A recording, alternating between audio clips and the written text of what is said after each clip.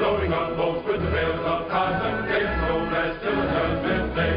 Get yourself a brand new gal, a lovely baby who's the apple of your eye. Oh, that goes all right and well. They often do paraben and chicken pie.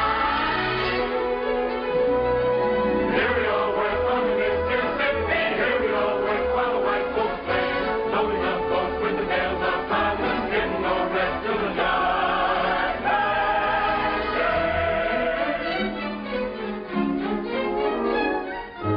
What pretty babies are there the fairest of the fair, to Southern beauty every moment flower. Clatter, you roll, oh goodness gracious, they're so flirtatious, you naughty Little women don't be timorous, you will find that she loves only makes a man more bold. reckless These are not the days of old.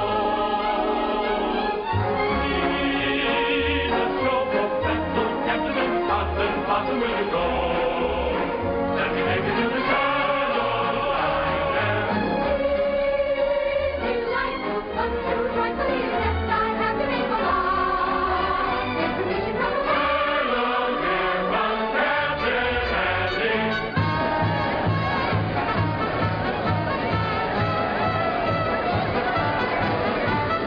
I have got such a wonderful show with the greatest of dramas and jolly comedies. Stephen Baker, the handsomest leading man, and beautiful Julie Laverne as well. Captain Blossom, Captain Andy's floating show. Thrills and laughter, concert after, everybody's sure to go. Captain Blossom, Captain Andy's floating show. Thrills and laughter, concert after, get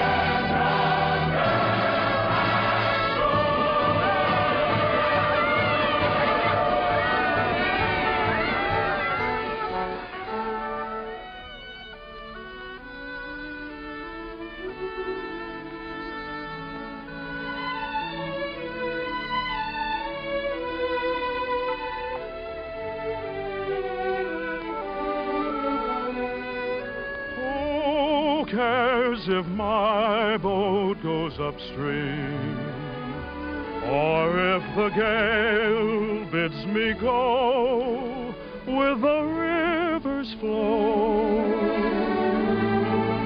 I drift along with my fancy. Sometimes I thank my lucky stars, my heart is free. And other times I wonder, where's the mate for me? Hello. How do you do? Are you an actress? Oh, no, but I'd give anything if I could be. Why? Well, because you can make believe so many wonderful things that never happen in real life. Well, if you like to make believe one thing, why can't we make believe we know each other? The game of just supposing is the sweetest game I know. Our dreams are more romantic than the world we see. And if the things we dream about don't happen to be so, that's just an unimportant technicality. So the cold and brutal fact is, you and I have never met. We need not mind conventions, P's and Q's. If we put out a forte practice, we can banish all regret. Imagining most anything we choose.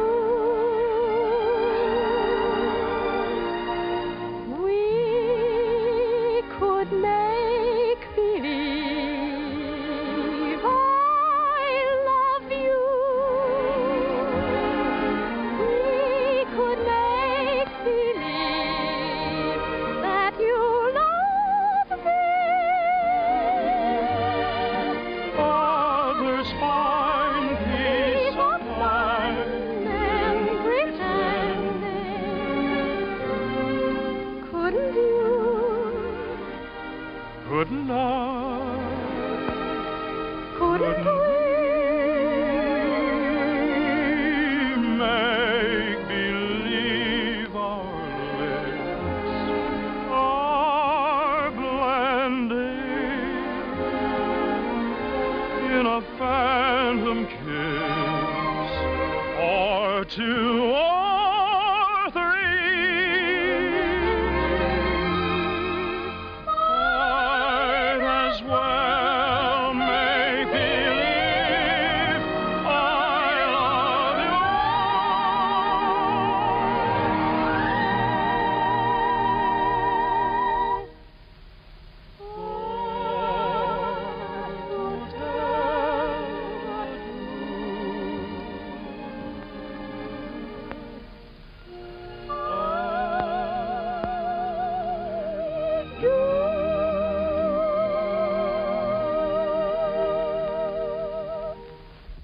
Magnolia? Yes, Mother. Goodbye. I hope I see you again.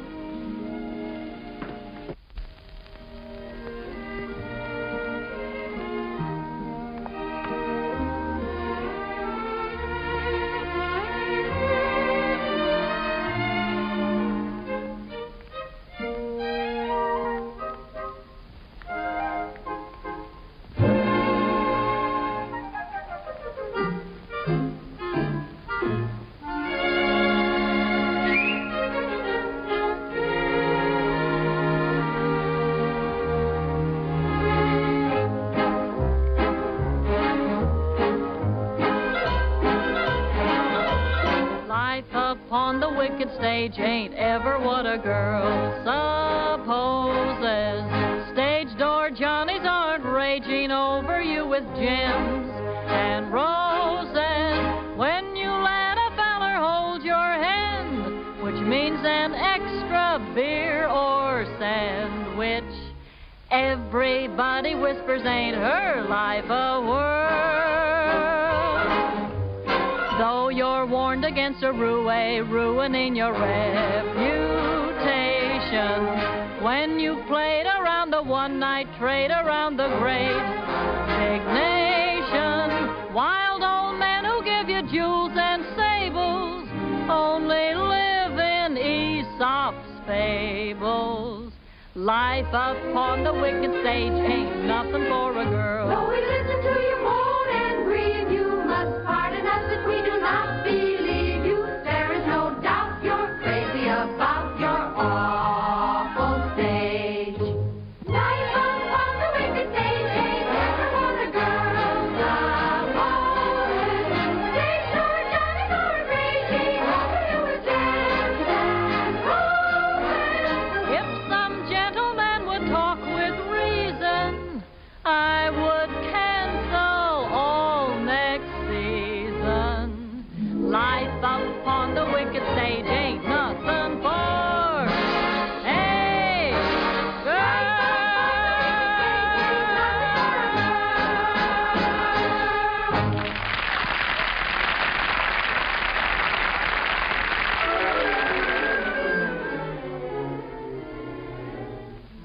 Oh, listen, sister, I love my Mr. Man, and I can't tell you why.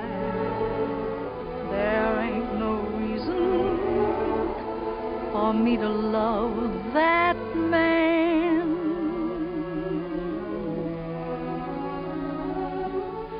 It must be something that the angels done planned.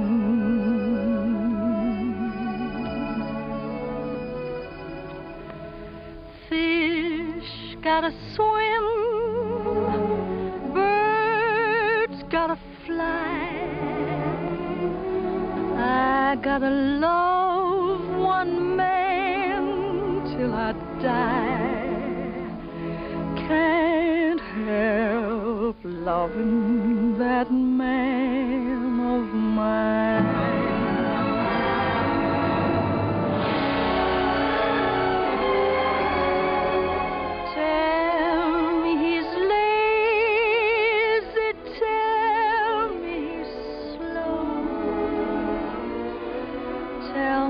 Crazy, maybe I know. Can't help loving that man of mine.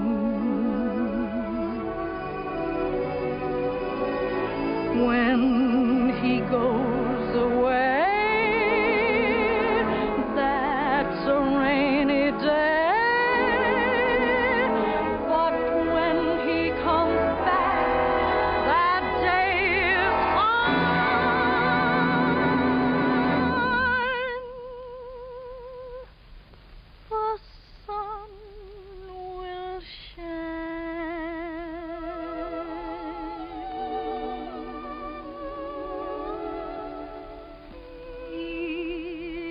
Come home as late as can be.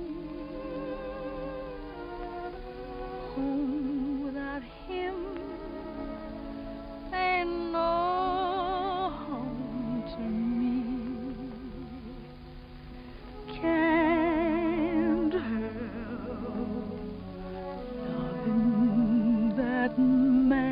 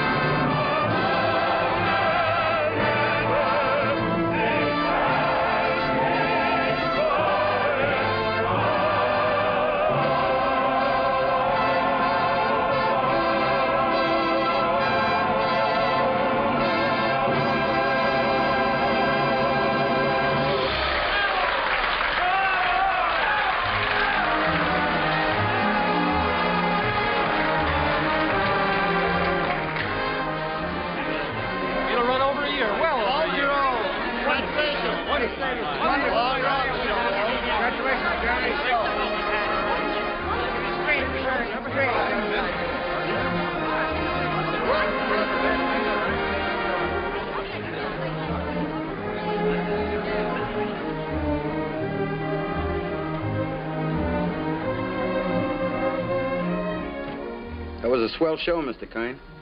Well, thank you, Joe. Where to? To Waldorf, Mr. Kern? What was that, Joe? That big shindig you're throwing for you. It's down at the Waldorf, ain't it, Mr. Kine? Yes.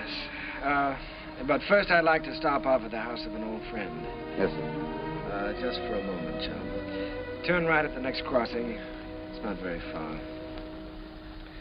I'm looking for an old brownstone house. It was the home of a very great and good friend. Tonight during the show, I couldn't seem to get him off my mind. Yes, sir, Mr. And I'd like to be alone for a few minutes, Joe, before we go down to the Waldorf and face that crowd. Oh, I get you. It's like a minute of silence, something like that, huh? Yes, Joe, something like that. Here, stop here, Joe. Here at the corner? In front of that radio shop. Oh, there it is. See? You mean that lodging house sandwiched in there? Mm-hmm. Well, of course, it didn't have that room to let sign in the window then. And other than that, it hasn't changed very much. Well, the street has changed. Changed quite a bit since I first walked down it years ago. Joe, you notice this radio shop? Well, that was a bicycle shop the first time I ever saw it. I remember the day very well. It was spring, and I might have been any American kid coming down that street. I had a song under my arm, my hopes were high, and the world was wonderful. I was ambitious, and I was eager, but I needed a little help. I'd been told that the best man to give it to me was a man by the name of Hessler, James Hessler.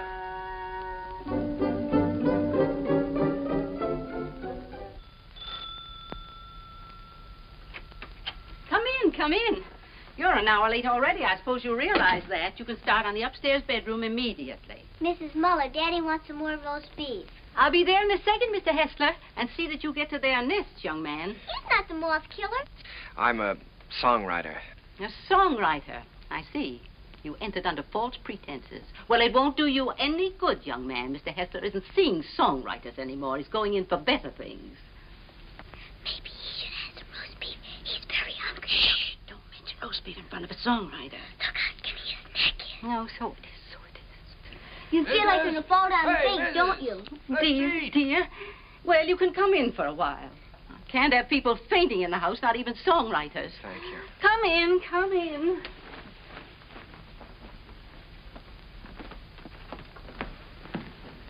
Daddy, he's starving to death. Mr. Hessler, Mr. Max... Yes, I know. Mr. Max Dreyfus of the Harms Company sent you. Written a little tune. He thinks it has possibilities if it's properly arranged. I'm to help you arrange it. Look how skinny his neck is, Daddy. Why, he said that, He told you that I was the greatest arranger in America, and I should give you a few lessons. Oh, my friend, he's right. There's only one catch. I've given up arranging. I'm through dressing up silly little tunes for girl shows and beer halls. I'm going to write some real music for a change. Oh, here, Mrs. Set it down here. The trouble with you songwriters is all you ever think about is making money. Here, sit down, have some roast beef. Oh, well, no, thank you. Go ahead, sit down. No, you never think of doing anything big, anything worthwhile, like Brahms or no, don't sit down there, please. It's Mrs. Hessler's place, Rester, so we always keep it set for her. Oh, I'm sorry. Yeah, sit down here. No, all you fellas want to do is write sugary little tunes and make a lot of money. Did you ever hear Beethoven's Eroica? Or Mozart's Jupiter? Didn't they do something to you? Great heavens, doesn't genius touch you fellas at all? Daddy's a genius. Yes, Daddy's a genius. No, my friend, in 3 weeks I'm going to England where I can work. I can have some peace and quiet. No mushy little melodies to be fancied up for public consumption. I'm going to write a symphony. Daddy's going to write an opera just for me. Here, go ahead, eat up. Maybe it'll give you some gumption. Well, I'm terribly sorry, Mr. Hessler. I had a big lunch with Mr. Dreyfus just before I left. It was roast beef, too. Yeah, well, Oh, what's the matter? Just because you're not hungry, you don't have to go, do you? Have some brandy with me. Help me celebrate my liberation from mediocrity. Mrs., get a couple of liqueur glasses, will you? Sally, will you show the gentleman into the parlor? I'm going upstairs and see if I can find a bottle of Napoleon. Have you a song in there? Mm-hmm. I'm taking piano lessons. Daddy wants me to be an opera singer when I grow up. Why don't you write an opera? Well, Sally, I'm afraid I only write the silly little tunes. You know, the ones your father doesn't like. Let me see if I can play your song. Do you mind? Oh, I wish you would. It's very easy. Here. Kala, kala, kala. What's the name of the song? Kalua. That's a funny name. Sounds like candy, like gumdrops. Well, it's the name of a very romantic beach in Hawaii, Sally. No, that's B. B natural. Here, let me show you. Now, here's the melody. Should be played with clarinets. Oh, no. Wait a minute. No, that's not right. You've got to use clarinets to play the vamp. Oh, I was thinking of using brass there. Brass and spoil your finish? Good heavens, man, you've always got to save the brass for the finish. Oh. Well, what do you think? I know. This is a romantic song. Sit down. It's sentimental. You've got to start the melody off with your strings. Divisa, here, I'll show you. Start that vamp again, Sally. It's perfect for clarinet, see? Now then, the strings enter. Divisa. Did you hear how wonderful that is?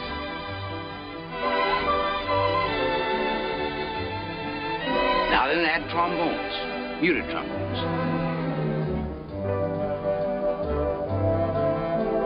That's great. Can't you just hear that?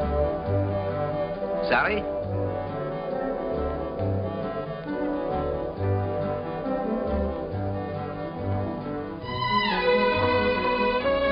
No, wait a minute. We ought to add flutes there. Right, easy.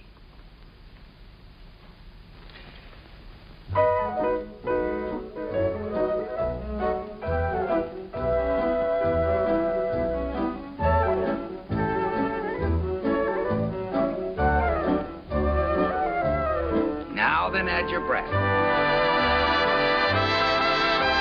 Your strings, too.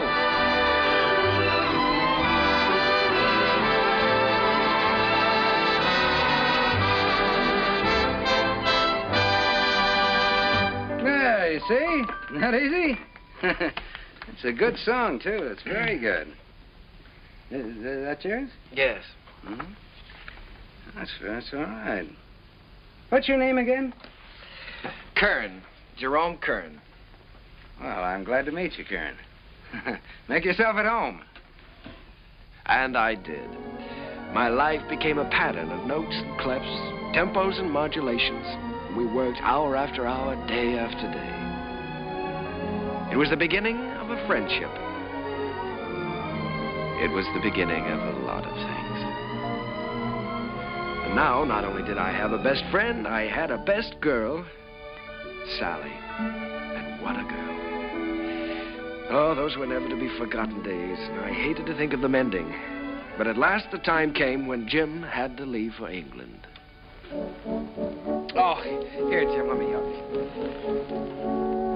Oh, it's those symphonies of yours. They're as heavy and bulky as lead. At least they're not tinny like some tunes I've heard. Oh, Sally, honey, come here. All right, here we go. Fortissimo. Dum-da-da-dum-da-dum. Bum. Got it. Oh, you carry a lot of weight, Sally. It was easy. Come along, Sally. At least we're not going to miss the boat. Goodbye, Mr. Kern. Goodbye, Mrs. Goodbye, Sally. Bon voyage. What does that mean? Happy journey. Bye, Uncle Jerry. Be a good boy. This will be the end of it, boys. Don't forget to pack my song, Daddy. No, I'm good. She means Kalua. Well, that is her song, Jim. You know, if it hadn't been for Sally, I wouldn't be here now. Well, she's very fond of you, Jerry. I'm going to miss her. I'm going to miss all of you. Well, you may not be gone so long. It all depends on... You won't mind living here alone, will you? Oh, no, I'll get used to it. Jim, in case I don't get a chance at the boat, I just wanted to tell you that... Oh, forget it. I like arranging now that I'm through with it. I'm glad to have been some help. No, it's more than that. It's been your kindness and your home here. Look, Jerry, I just want you to write some good music, some real music. That's all the thanks I want. Don't waste your time fussing with those wheezy little tunes. Think big. Try to be somebody. I will, Jim. I'll try to be as big as I can. Yeah, good. That's fine. Well, we better be on our way. Oh, good heavens, Sally's song. You know, I'm so tickled that she remembered that. Remembered? It's your song, Jerry. She couldn't forget.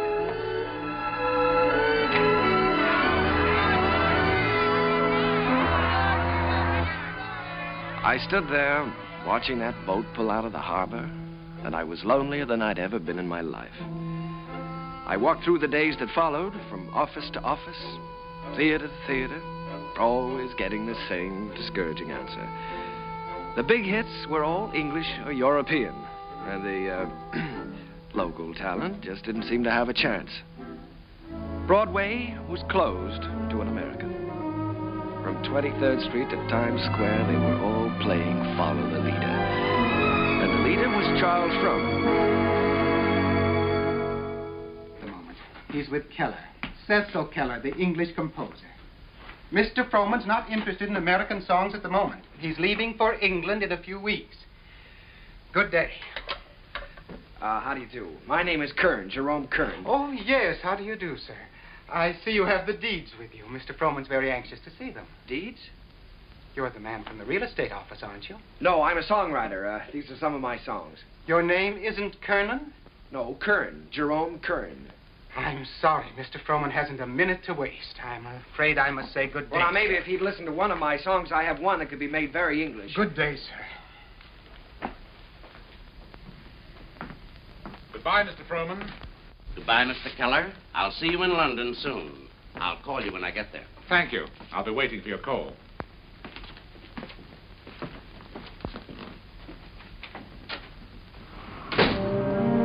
I made up my mind that I was going to try to write music with an English accent. So I sailed for London. I wish I could say with flags flying and my courage high. But the sea and I and the boat didn't get along too well together. I was mighty glad to see land again.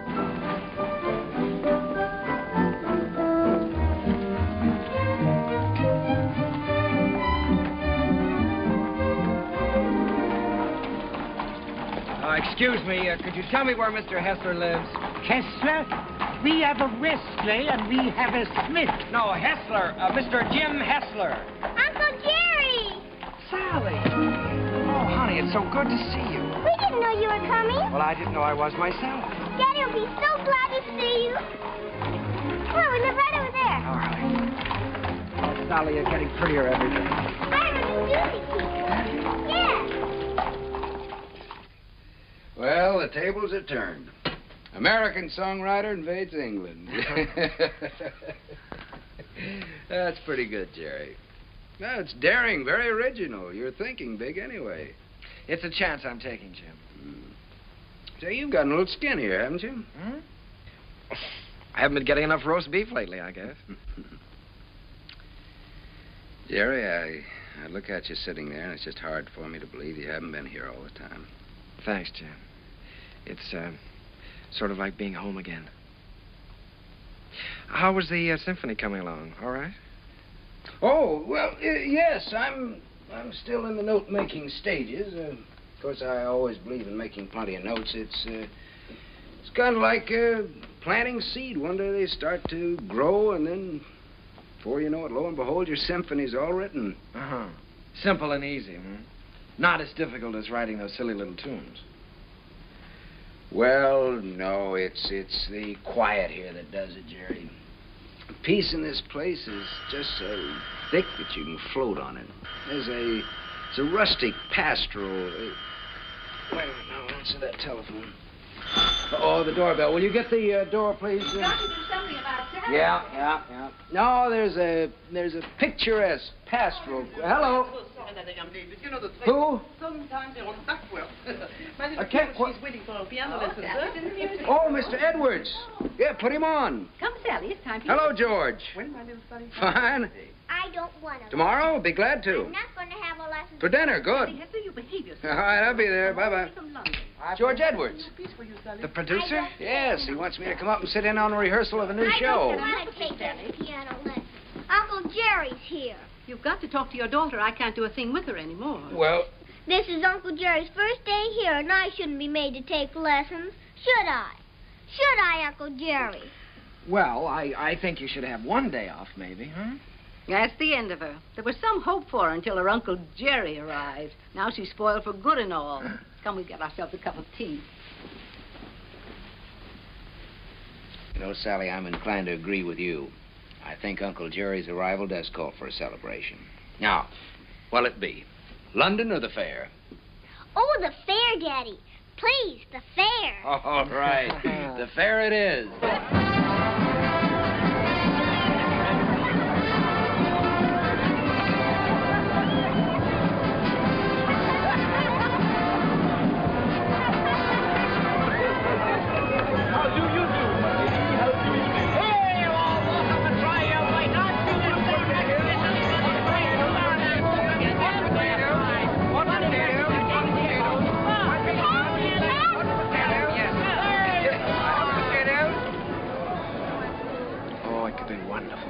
Could be wonderful. Oh, no, Jerry. I don't want Sally to go up in the swings, not till she's a little older. The whole stage full of swings and a boy and girl in each swing and all of them singing. Oh, you mean for a production number? Yeah. That's not a bad idea. They could swing from the stage right out over the audience and back again. Make a good production number. What song would you use with it? Spoon with Me? Be perfect. Spoon with Me? That sounds fine. Suppose I take that up to George Edwards. For the gaiety? Sure. I'm going to have dinner with him tomorrow night. Oh, Jim.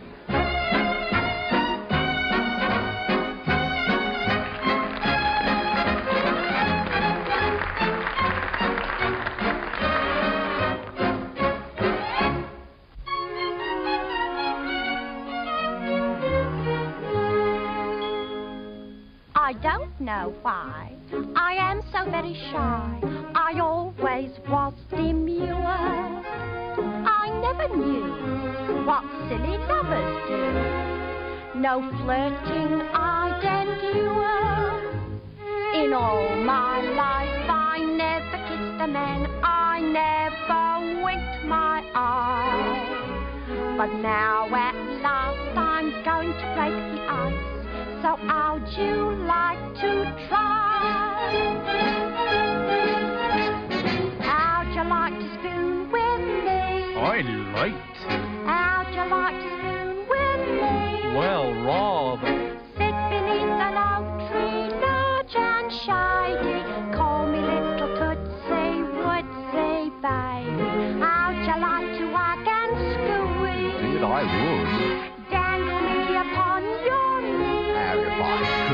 How'd you like to be my lovely Tootsie? How'd you like to spoon with me? What a daisy.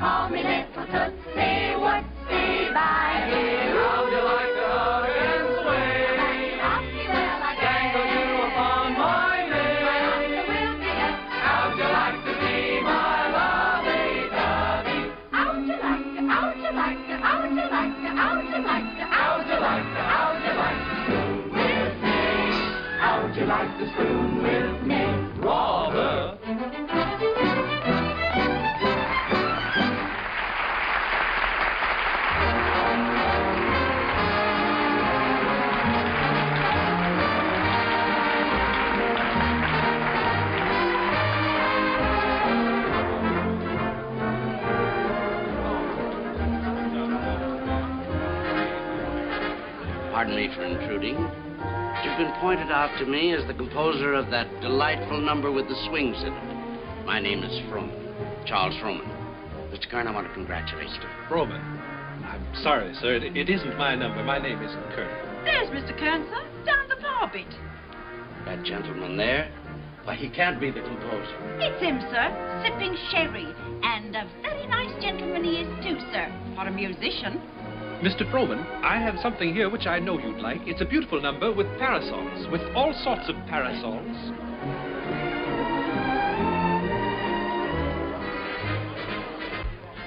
Mr. Kern?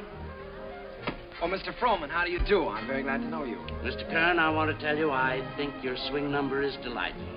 It has such beautiful English charm to it, really delightful.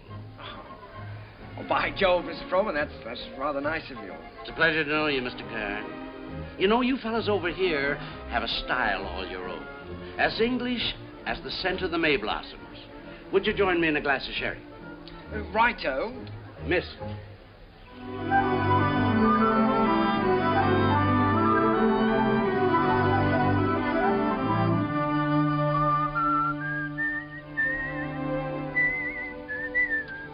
I'd give that one up if I were you. One song at the Gaiety, I think you can afford to take a rest. Well, if I could finish it, I know I could interest Froman in it. You ought to know by now that Charles Froman is only interested in English music and English composers. If I only had a piano, I know I could work this out right now.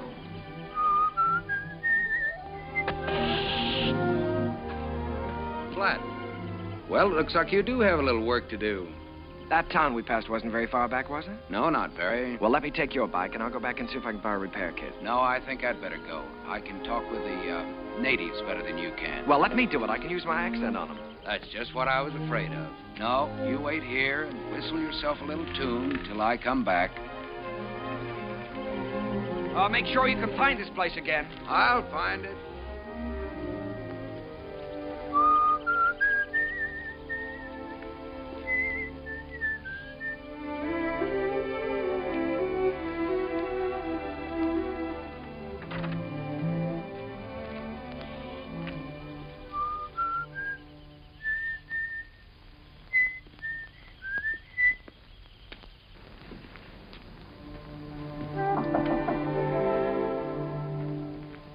I say, is anyone there?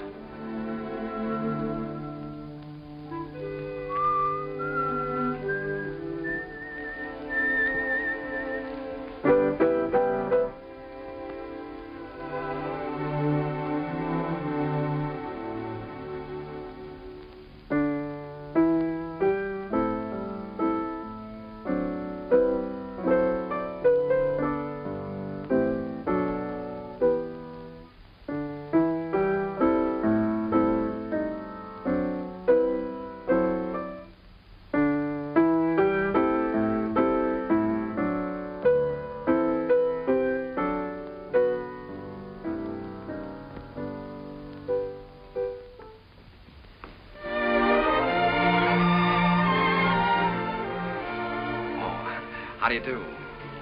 Did Mr. Timkins send you?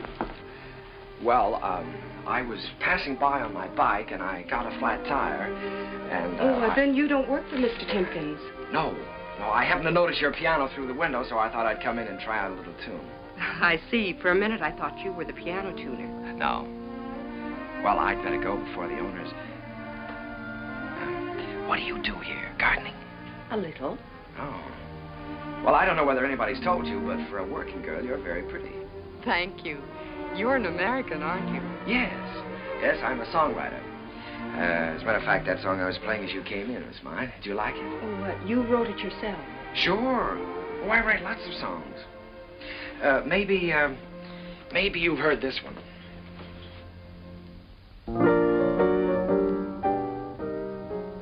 Why, that's from the Gaieties. Everybody's singing it. Uh-huh. Now, this is the one I was working on.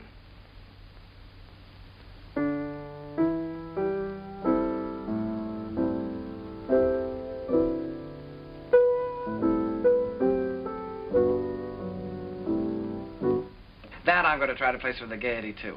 Of course. I would if I were you. Don't you believe I wrote these songs? Tell me, When you compose, do you always break into people's houses to borrow their pianos? All right, I'll tell you what I'll do. If I place this with the Gaiety, I'll send you tickets and you can come and see for yourself. Will you? I'll tell you when I get the tickets. I beg your pardon, miss, but your mother would like to speak to you. She's in the upstairs sitting room. Thank you, Katie. I'll be right up. Well, I'm terribly sorry. But I still wrote those songs. And I'll still be waiting for the tickets. Will you? Wonderful. I won't forget.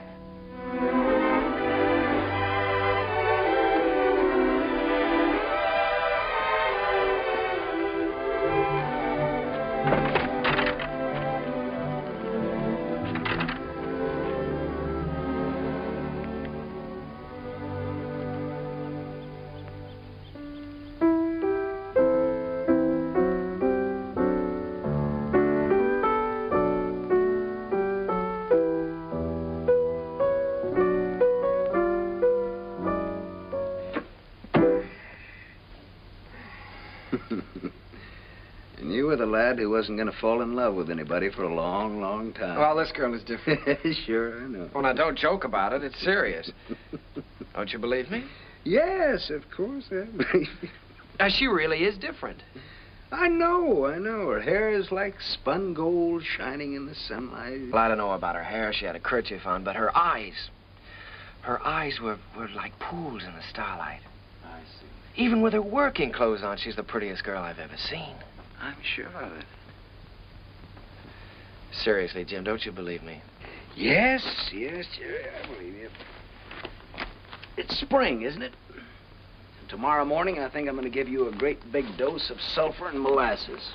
Good night.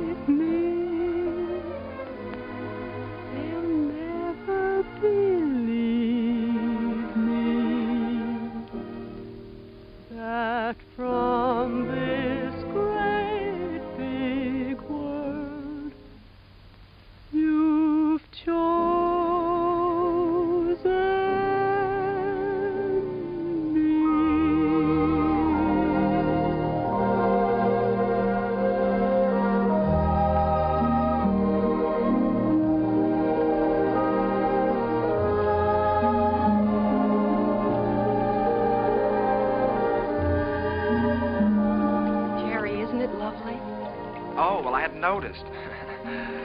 When I look at you, I can't seem to see anything else. Oh, writing songs again. Perhaps we better stop and have lunch. All right. You can move in under those trees there.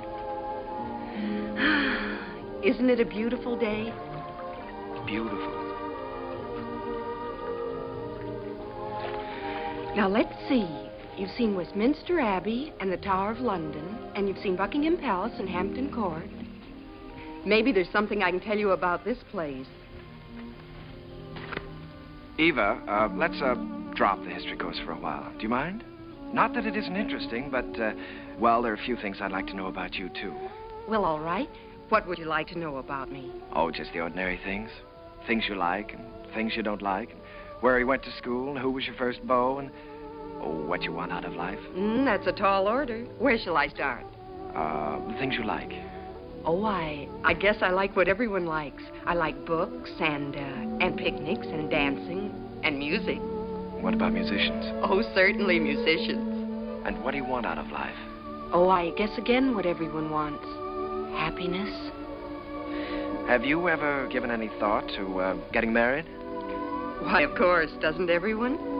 Are you set on any particular type of man? I have been at different times. When I was 16, I desperately wanted to marry the star cricket player at rugby. And now? Now? Oh, now I don't really know. Except that he must have a sense of humor, and he must be kind, and he must be intelligent and good company. And of course, he must love me very much. Well, I know somebody with at least one of those characteristics. Someday I'll tell you all about it. Oh, good afternoon, good afternoon, good afternoon. And how have you been this afternoon? Well, I'll tell you how I've been. That's I've been so. looking Never all... mind, never mind. You feel wonderful. You feel great. How could you be otherwise after such a beautiful day? Tell me, my friend, how is your knowledge of English history? English history? Did you know that London happens to be the largest city in the world? Yes, I know that. Did you know that within the county of London there are 14 road bridges that cross the Thames? Now, there's the Waterloo. There's You don't say. Sounds dull, huh? Well, it's far from dull, my friend, when your history teacher is as beautiful as all the sirens of history put together. Did you know that all the swans on the Thames belong to the King of England? No, fancy that. And the male swan is called a cob. Well, what does that get? And did you know that when you walk into Hampton Court, you're walking right straight into history? Oh, my dear friend, you have so many things to learn about England. Have you ever heard of a man named Charles Frohman? Frohman? Well, now that's a familiar name. The face escapes me. How can you talk about Frohman when I'm talking about love? Oh, so that's been the theme of this little dissertation. Yeah. Well, I'm glad you informed me. Oh, that's all right. Because the next time Frohman's office calls, I'll tell him that you're too busy to be bothered. Yes, you tell them that I'm too busy.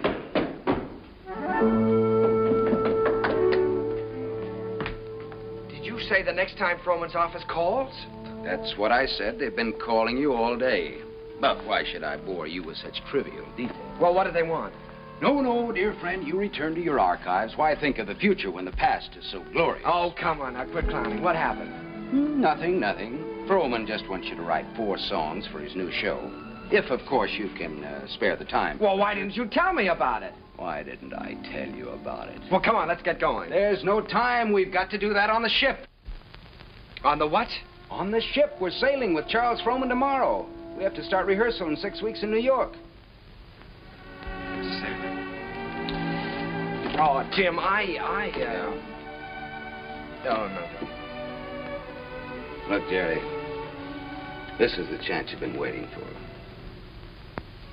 You certainly are full of surprises. I thought you'd be up in the clouds. I feel like I've just been yanked out of the clouds.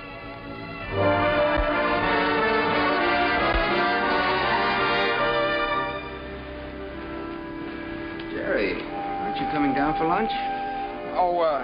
No, Jim, I'm not very hungry.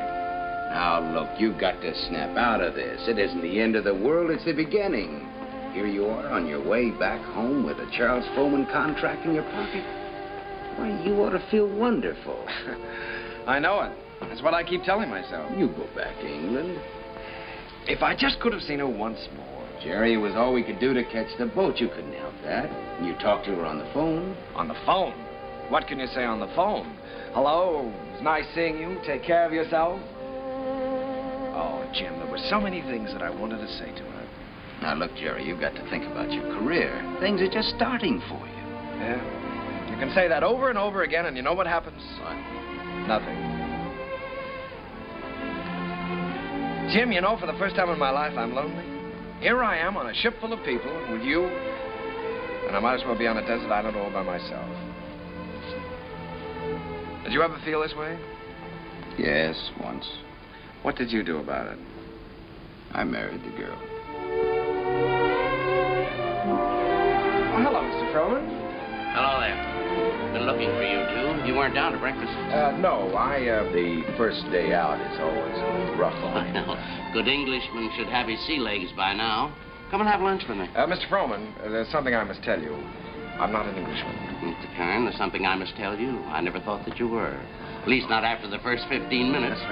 Matter of fact, I'm very proud to be able to present a new American composer to Broadway. Thank you, Mr. Froman. I have a lot of faith in you, Jerry. Just received a wireless from Julia Sanderson. She's accepted the part of the girl from Utah. Wonderful. Now I've got to have a great song for her. If it's a love song, he's got one.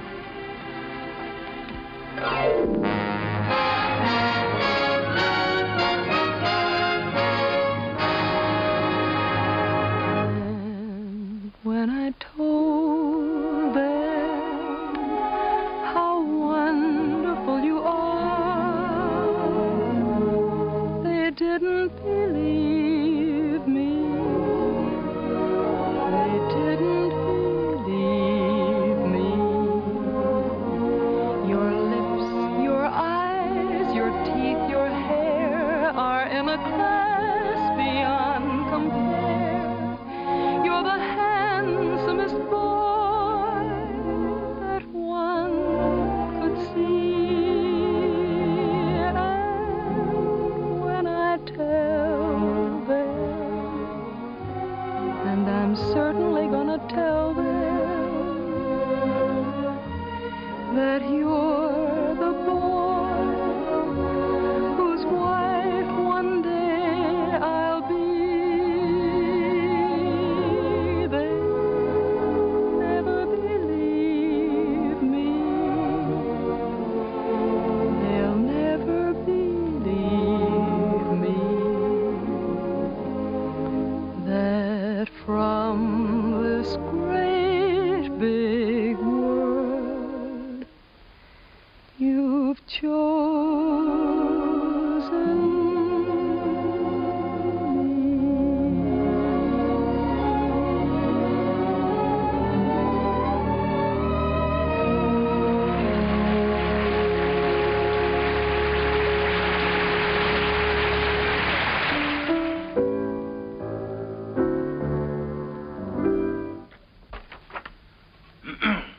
Here. I've got the Clouds number worked out pretty well now, huh? I never realized that writing a complete score was such a job before. Well, one good all-night session like this does wonders. I could use another week. We weren't 3 weeks late already. Oh, I hope he likes it, Tim. Ron would be crazy about it if he hadn't gone out and bought himself another show while he's been waiting. Good morning. Sally, what are you doing up? I'm going to have my breakfast. Right. It isn't morning already. No, it can't be. Sally, you'll be late for school. I'm coming. Say, Jim, don't you think I better call Froman's secretary and get an appointment? Yeah, you better call him at home. It's a little early. Good morning. Bryant, 2446, please. Do you think it's in good enough condition for him to hear? Oh, yeah, sure. It's in good shape for a first draft. Hello, this is Kern, Jerry Kern. Mr. Froman was expecting me to call today about an appointment. He's leaving for England. Well, but he promised that he was going to listen to my show, Oh Boy, for his next production. Sales today. Oh, all right, thanks. Well, that's it. He's going over to buy himself another English show. Well, he can't. No? No, he can't. We worked like dogs on this score, Jim. And I had all my plans made, too. After he bought it, I was going to jump the next boat for England. I'd forgotten about that young lady. Wait a minute. I've got an idea. My passport is still good. Why don't I take the same boat he's taking today? Wonderful. Get him on board ship and he can't get away from you. That's right. Then I can sell him the show. Wonderful. Then I can go and see Eva. Sure. You can get married. Well, you probably have to ask her first. Well, that's an idea. Well, I'll go and phone the steamship company. Right. I'll go back. Driver, you think you can make it all right? If we get a break in traffic and the old engine holds out. Oh, Uncle Jerry. Jerry, come on now. We've only got a few minutes. Jerry, if you want to miss that boat, come on here.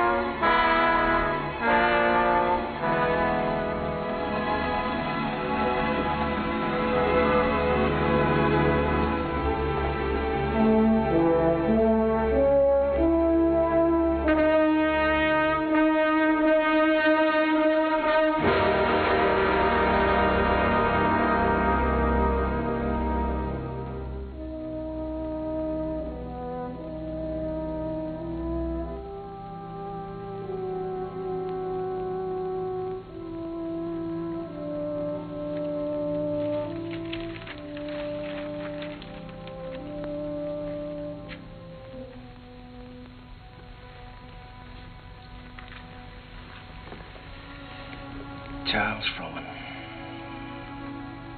It's like watching an era crumble in front of him.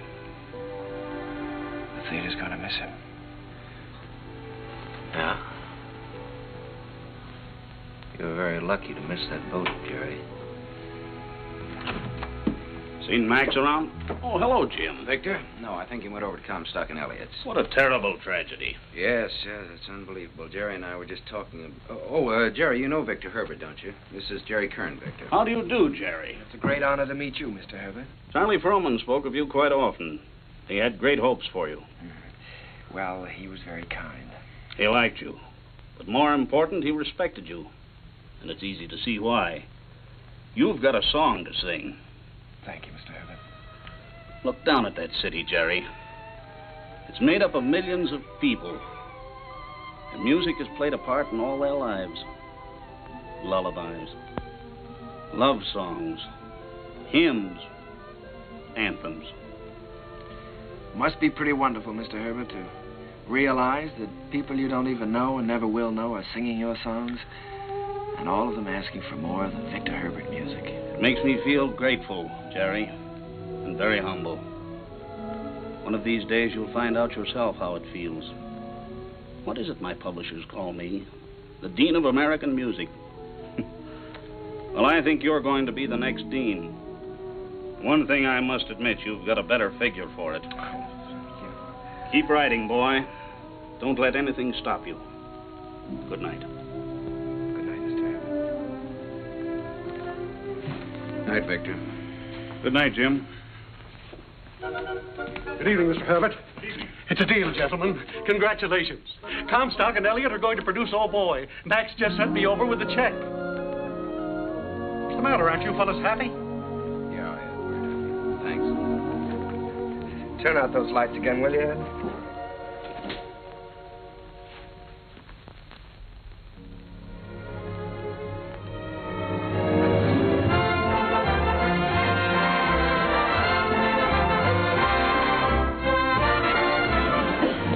Well, there it is in lights. How does it feel? Well, it feels pretty good. If I could just get rid of some of these butterflies in my stomach. How do you feel? Well, I've got a little butterfly trouble myself. I suppose you think we're standing in front of the theater on 39th and Broadway. No, what do you take me for? This isn't 39th and Broadway. This is the top of the world. Pretty nice world, isn't it? Yeah, it's great. It's wonderful what a difference seeing your name in lights can make, isn't it? Come on, we better go in or we'll miss the show.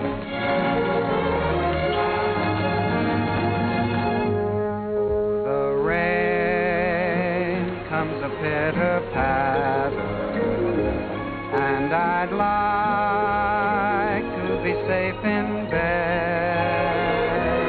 Skies are weeping while the world is sleeping, trouble heaping on our heads. It is vain to remain and chatter, and to wait for a clearer sky. Helter-skelter, I must fly for shelter till the clouds roll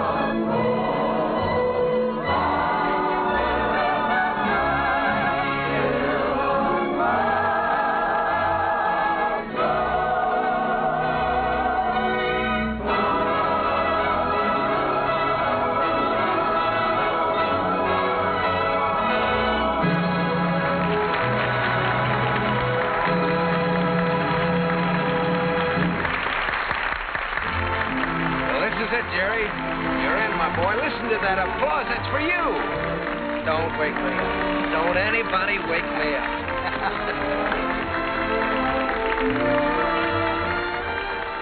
Figured out how you're going to spend your money yet? Well, for one thing, I think I'll buy an interest in Harms. For another... You think you might take a little ocean voyage? Well, good luck. I don't see how she can possibly say no. Well, that's what I'm worried about. I'm afraid she is going to say no, Jim. You know, I can't get her out of my mind. She's... Yeah, I know. I've been through this before. She's everything you've ever dreamed of on this earth. She's everything I've ever dreamed of in heaven.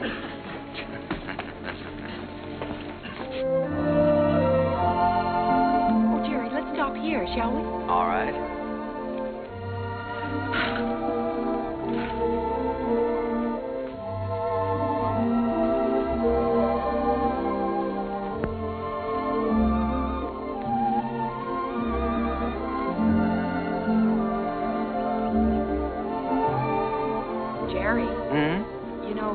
Write very often. Well, my letters weren't very interesting, Eva, so I tore them up. As a matter of fact, you didn't write very often yourself. A lady doesn't correspond with a gentleman, unless it's a reason other than a personal one. Oh, well, now, doesn't that sound a little silly to you? No, it sounds altogether fitting and proper. Oh. Want to fight? A lady doesn't fight. Well, what does a lady do? Oh, you're impossible. Well, you're right. If I were you, I'd have nothing to do with me.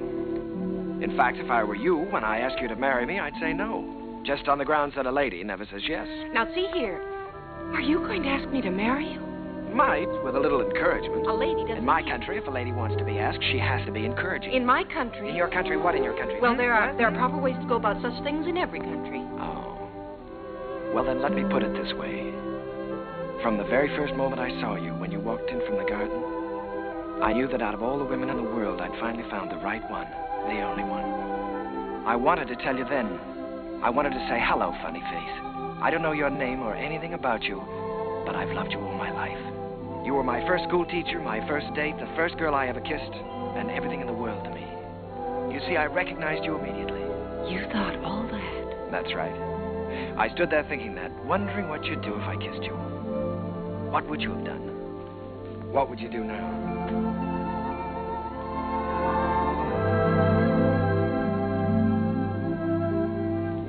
Will you marry me, Eva?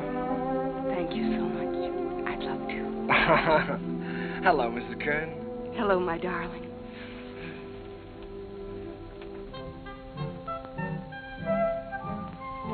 They're here, Daddy. They're coming up the steps. Welcome home. Jim!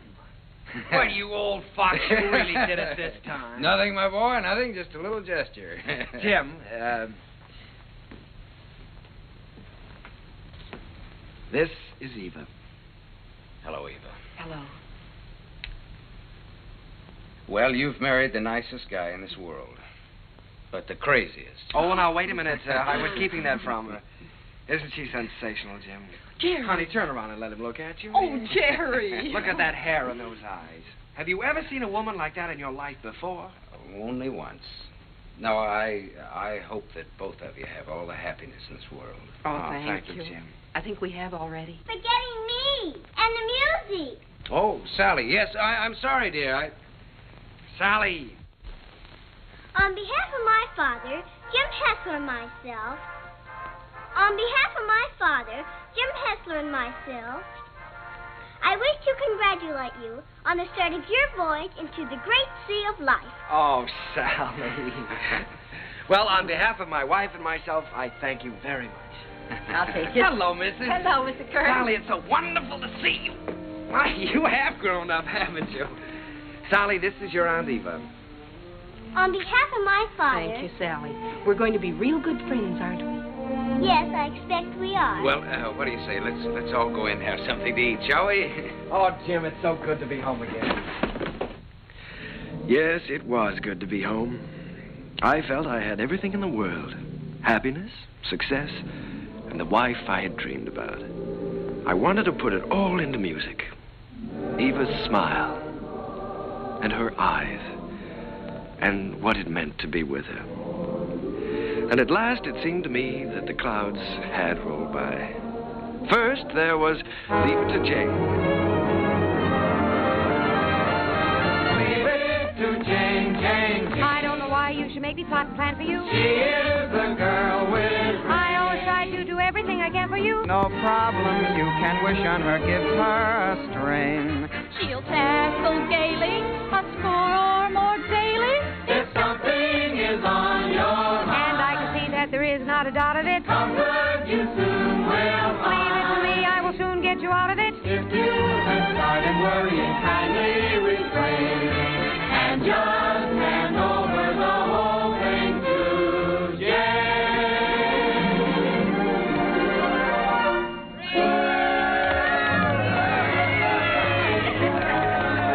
Well, Jane, why don't you tell us how you do it? Yeah, come on, Jane, tell us. Oh, but it's really very simple. I just study up on the famous women of history. You mean like Lucretia Borgia? Well, no, not exactly. Listen.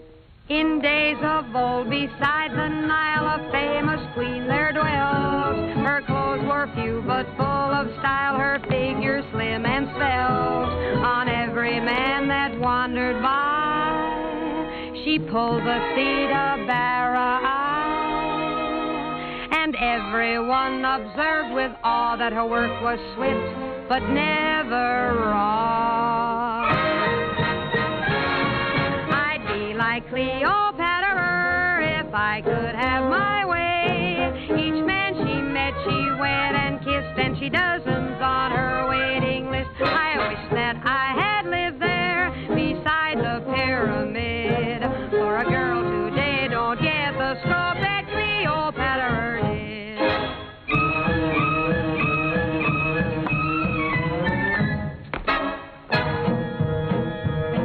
She danced new dances now and then, the sort that make you blush. Each time she did them, scores of men got injured in the rush. They'd stand there gaping in a line and watch her agitate her spine. It simply used to knock them flat when she went like this and then like that.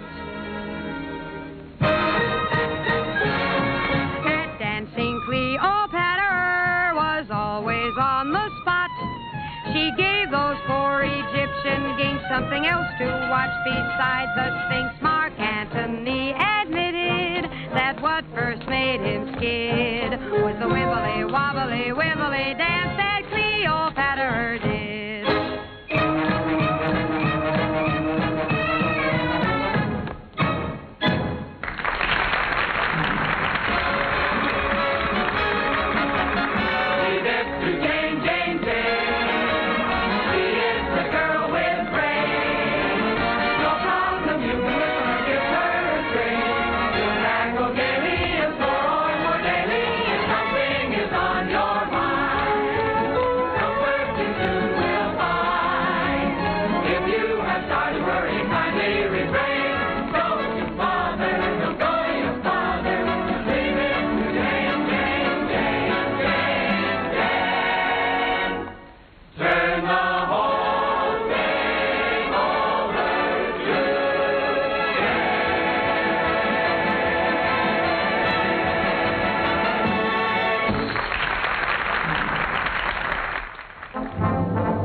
Once again, Broadway belonged to the Americans. To George M. Cohan, Irving Berlin, George Gershwin, Vincent Yoon, Buddy DeSilva. I was working in mighty great company. And in one of my own shows, Sally, I was fortunate enough to have the reigning queen of the era, the wistful, lovely, unforgettable Marilyn Miller.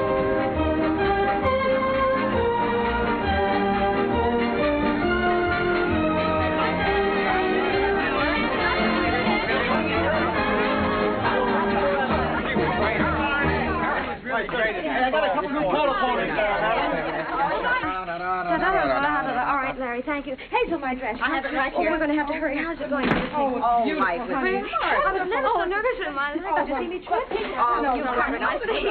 More flowers, Mr. Zixell. Oh, wonderful. Lovely. Says the first act was a dream, signed Flo. Wish she said the second act. Don't worry about the second act. Second's better than the first. No. Thank you. Hazel, is everything ready for the quick change? Everything's ready in the stage dressing room. All right. Thank you. Hazel, we got everything? Yes, everything's here. All right, let's go. Good luck, Miss Miller. Thank you. Good luck, dear. Fine, Miss Miller. Best of luck to her. Keep it up, Marilyn. Keep your fingers crossed, Johnny. You bet. Oh, here you are, Miss Miller. Everything is ready. All right, Here you are, Miss Miller. I got it nice and warm for you. Put it right here. You got everything else?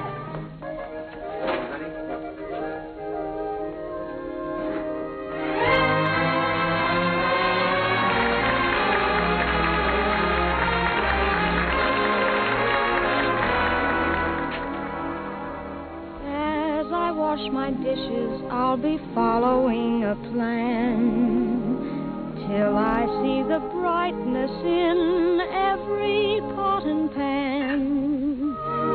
I am sure this point of view will ease the daily grind, so I'll keep repeating in my mind.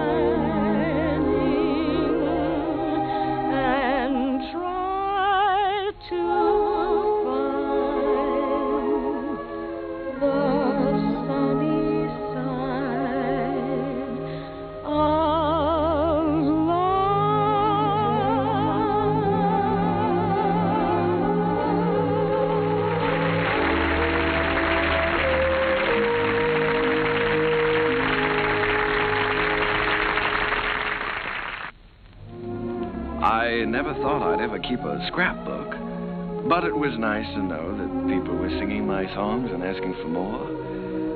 Night Boat, Good Morning Dearie, The Ziegfeld Follies. Curtains went up, curtains came down, and I think I got to look a little more like a musician. Eva grew lovelier with every passing year. Our life was rich and full and very satisfying. And Jim and I, well, we grew a little grayer, a little more settled, perhaps. He was still working on his symphony, Or so he said. But on the whole, the years didn't change as much. However, they certainly did change Sally. She was quite a young lady now. She'd been away at school. In fact, many schools. Well, Sally. Hello. Darling. Well, Sally, I thought you were at school. Well, I was. Oh. What happened this time? I just can't stand that school anymore, Uncle Jerry. I've left, and I'm not going back. What does your father say about that? Well, he hasn't said anything yet. He doesn't exactly know. You see, I just left there this morning, and I came right out here to talk to you. Oh, Uncle Jerry, I had to leave. I hated it so much I couldn't eat or sleep or anything. This is the third school you've left now, isn't it, Sally? Yes. Well, now, it seems to me that you ought to be able to make a go of one of them. Oh, I just don't seem to fit in very well. The kids all seem so... Oh, I don't know. All they're interested in are parties and clothes. They seem to think that's all there is to life. Oh, Uncle Jerry, I wish you'd talk to Dad for me. He'll listen to you. Well, Sally, you know your father isn't well. Then I ought to be home where I can take care of him. You ought to be at school completing your education. You want to make something of your life, don't you? Oh, I've had an education, and now I want to get down to something serious. Oh, Uncle Jerry, you did promise you'd help me get a start in the theater. I said I'd help you when you were ready. Your father wants you to complete your schooling first, Sally, and he's the boss. Oh, Uncle Jerry, Dad's forgotten what it's like to be young and feel like this, but you haven't. You haven't forgotten what it's like to stand on Broadway and look up at the lights and think, someday I'll see my name up there. You remember that feeling, don't you, Uncle Jerry? Yes, Sally, I've got to admit it, I do. Well, then that's more important than school or anything else in the world, isn't it? Isn't it, Uncle Jerry?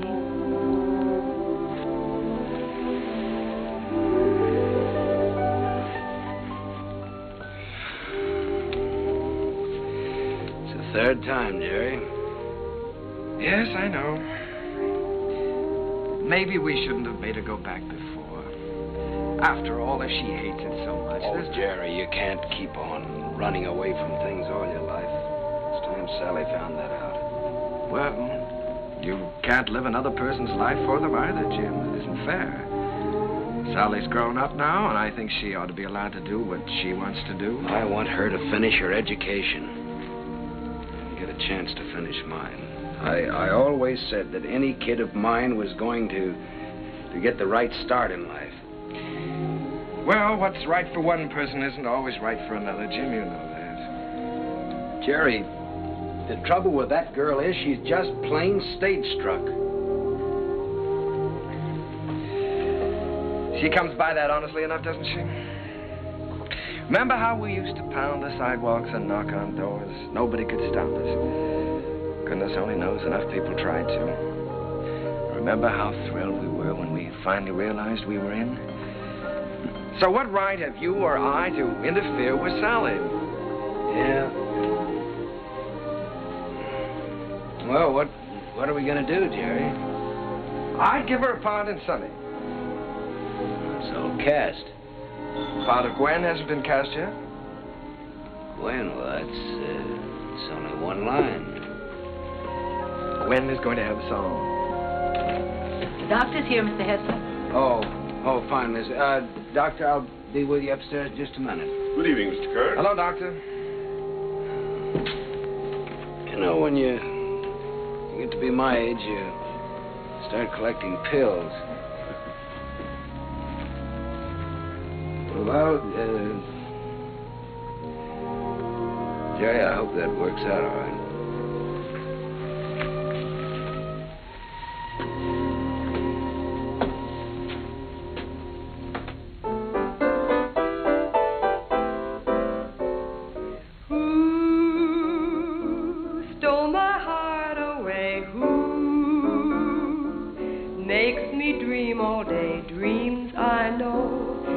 Never be true. Seems as though I'll ever be blue. Very well, Miss Miller, and you? Fine. Hello, Oscar. Jerry. This is a charming number. I was just telling Jerry how much I liked it. What a fine lyric you've written. Oh, thanks.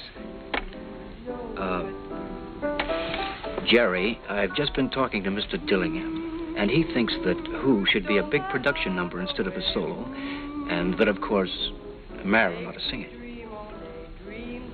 Oh. Well, then, of course, we'll have to do it. It puts me in rather a tough position, though, Oscar.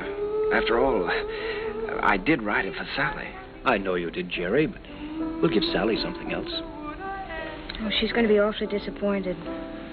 It's a wonderful song, and I'd love to sing it, but I hate to take it away from her. Well, it's for the good of the show, Marilyn. I think you're right, Oscar. Have you thought, though, how you're going to tell Sally? It's not going to be easy. Oh, I thought you should tell her, Jerry. Oh, I was afraid you would. Well, after all, you know her so well, it shouldn't be too difficult. Well, it would be a lot easier if I didn't know her so well. Would you like me to tell her? I'm sure she'll understand. Would you do that, Marilyn? Certainly. Ask her to meet me in my dressing room. And don't worry. Thank you, darling. But Uncle Jerry wrote that song for me. I know. And I know how disappointed you must be, too. But, Sally, disappointments are part of the theater, and you've got to be able to take them. Well, the very same thing happened to me in my first show. I had to give up my song to the star. I think I felt pretty much as you're feeling right now. Then I think it's a pretty low, miserable trick for you to pull on someone else. Sally, listen to me a minute. This is your first show. You're just starting. Now, there are going to be a good many songs and a good many shows for you. It may be difficult for you to understand now, but one day you'll realize you've got to give and take, whether you like it or not. I'll never take a song away from anyone else, especially if it's their first real chance. Sally, please don't put this on a personal basis. I don't want to take the song away from you. Then why are you doing it? Mr. Dillingham thinks it's best for the show. And what's best for the show is more important than what I want or you want or any personal feelings involved. Don't you see that, Sally? Yes, I see it all right. You're trying to take my song away from me, and you aren't going to get away with it. Uncle Jerry wrote that song for me, and I'm going to sing it. I don't care whether you are the star. You're not going to take it away from me. Sally. She can't have my song, Uncle Jerry. Don't let her talk you into it. I don't care what happens. She can't have my song.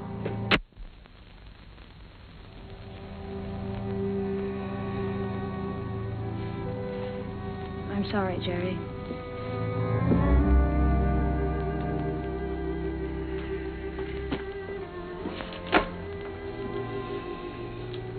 What is it, Sally? Am I still in the show, Uncle Jerry? If you want to be, you won't have a song, though. They took my song away from me, the song you wrote for me. Sally, there's a little thing called the good of the show. Apparently the show didn't seem very important to you this afternoon. Not important. You didn't care what happened to the show just so long as you got your way. The theater doesn't work that way, Sally. Nothing works that way. I learned something today. I suddenly realized that you're not ready for the theater yet. Not ready? No. All you have to offer is a small talent, a great deal of conceit, in return for which you want success.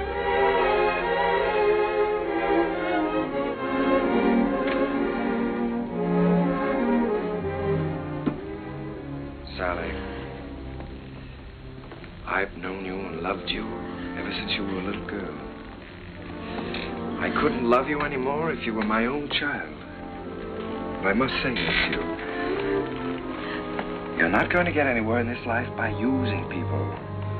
And until you realize that, you're not going to have the respect of anyone. Sally, I'm ashamed of you.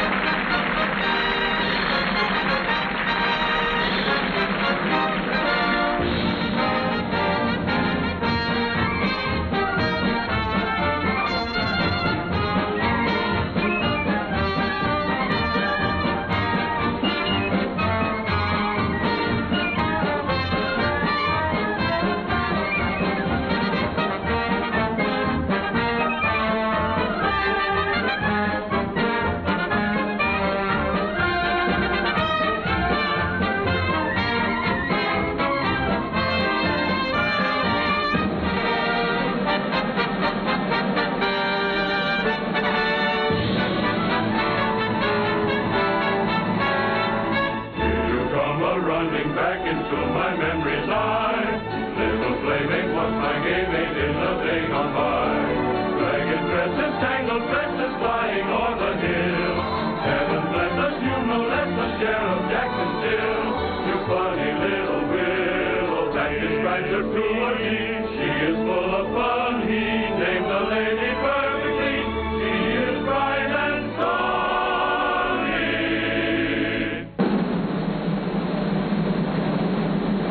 Never comb your hair, sonny. Leave the breezes there, sonny. Let your stockings fall down for shocking the town is all that you do. Smiling all the while, cowboy. Where'd you get your smile from, boy? Little sunny girl, be my honey girl, sunny.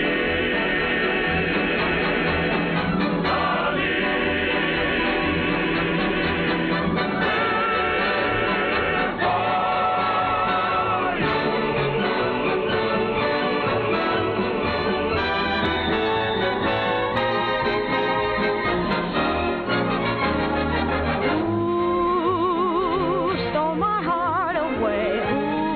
Ooh, makes me dream all day. Dreams I know can never come true. Seems as though I'll ever be blue. Means my happiness too. Would I answer yes to? Well, you ought to guess who. No one but you.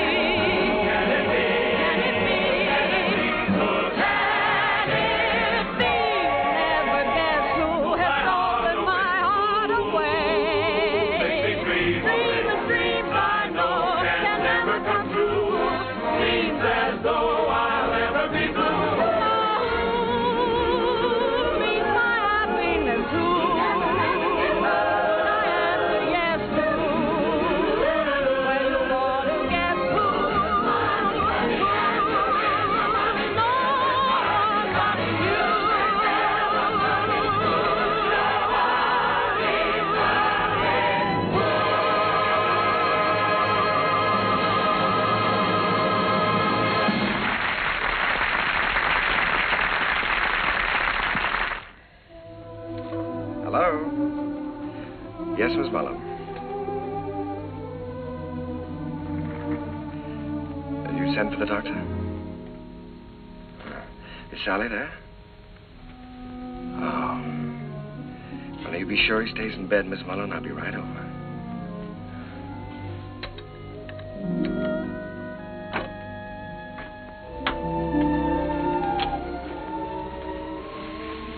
The doctor get here?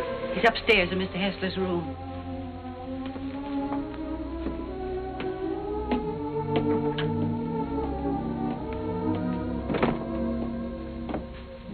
It's his heart. I wouldn't stay very long. Mr. Hessler could use a little rest.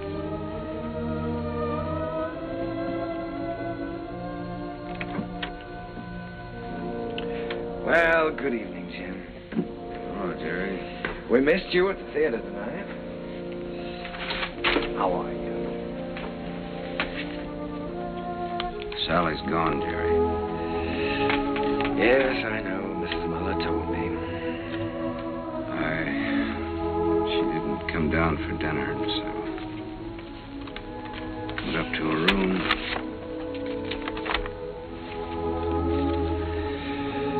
Dear Daddy, I'm going out on my own. Don't worry about me. Someday you'll be proud of me. I'll always love you. P.S. Tell Uncle Jerry I still love him. It's all my fault, Jim. I shouldn't have suggested that she'd be in the show. No, Jerry. Sally is Sally. It's time both of us faced that. Yes, I know, but I think I heard her. Well, she's got spunk, all right. Jerry, she's young. She's way too young to be out on her own. Well, now, look, Jim, don't you worry about this. I'll bring her back. I wish you'd do that. I promise you I'll try my utmost. Yeah, just as soon as you can. Good night, Jim. Why don't you get back into bed and get some rest? Yeah. I left no stone unturned trying to find Sally. Personal ads, private detectives. But the answer was always the same. No one had seen her. It was a futile hunt. I tried to keep Jim's hopes alive, but I think he knew. And then, one night... Please don't mention that I telephoned.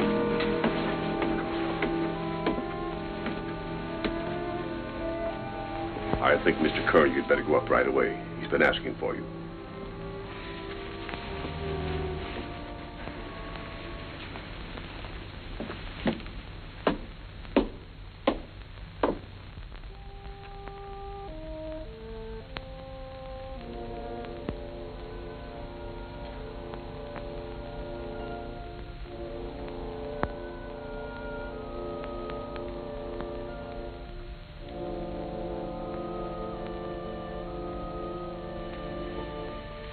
Jim.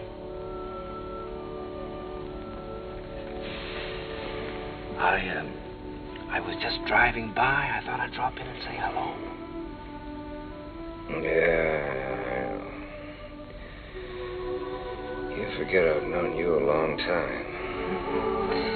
Feeling better, aren't you? Yeah, I'm fine. Oh, that's good. All you need now is a little rest. Kind of quiet around here now. Yes, it is, but things will be popping again just as soon as Sally comes back. Have you heard from her, Jerry? No, not directly. But I've got a couple of very good leads. I've got a hunch they won't be very long now. Then I'm going to see to one thing, Mr. Hessler. You're going to finish that symphony. I've kept you from that too long now. Oh, I forgot about that symphony. Forgot about it years ago. Well, what about your notes? I never made any notes. I was just posing as usual. You know, I used to go around hollering about being a genius. You are a genius, Jim. And you with your wheezy little tunes. You were writing the real music. The folk music of America. Thanks, Jerry, for letting me kind of stick around. No, wait a minute. Let's get something straight, Jim. I didn't let you hang around. If it hadn't been for you and your faith in me, I would have quit half a dozen times, you know that. And if we're going to start handing out bouquets, I just want you to know that I don't know where to begin to thank you.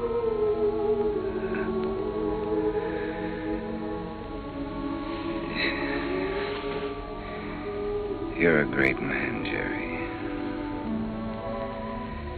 It's been a privilege getting in on that music. It's been a lot of fun with you. Now, let's not talk that way, Jim. In a couple of weeks, you'll be back at that piano, screaming for more and more brass.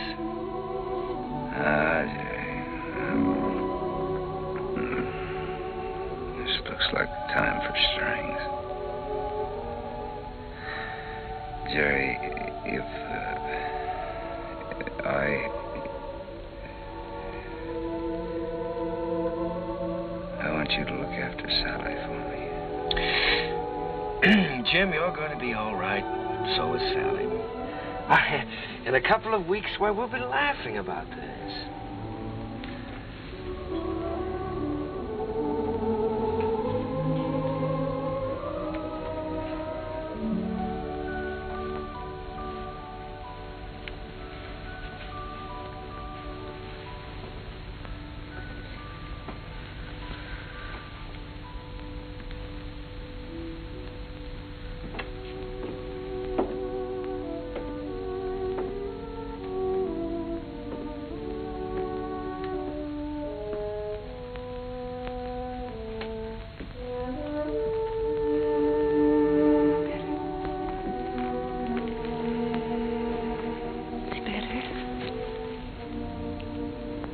I made some coffee.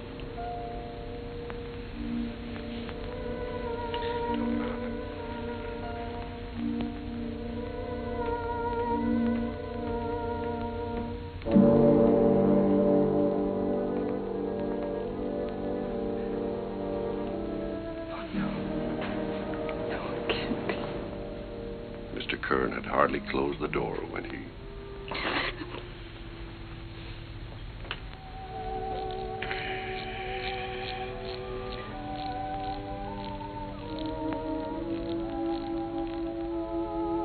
I was completely lost, completely helpless.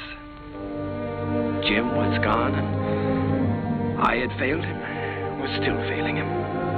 I'd lost a world with Jim's passing, and everywhere I walked with ghosts, reliving lost hours, pacing a world of memories. I couldn't even think in terms of music. I began to feel that I might never write again.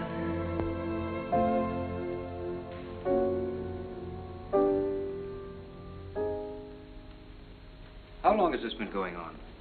For weeks, Oscar. Ever since Jim died. He's a score to write me. Hasn't done one song. Well, that certainly doesn't sound like Jerry. He seems to have completely lost heart. Have you had any word of Sally? No, but he has every friend he ever had in show business looking. Well, don't worry about it. She'll turn up. It's Jerry I'm worried most about. You know, Oscar, I believe he's beginning to think he can't write music anymore. It's heartbreaking to watch him. Well, I have a book here I'd like him to take a look at. I've been commissioned to adapt it and write the lyrics, and I think Jerry's the man to do the music. I don't think he'll do it, Oscar. Well, that's hard to believe. There's never been a time as long as I've known Jerry when you couldn't excite him with a good story. There's never been a time in his life like this. But you can try, and I'll tell him you're here.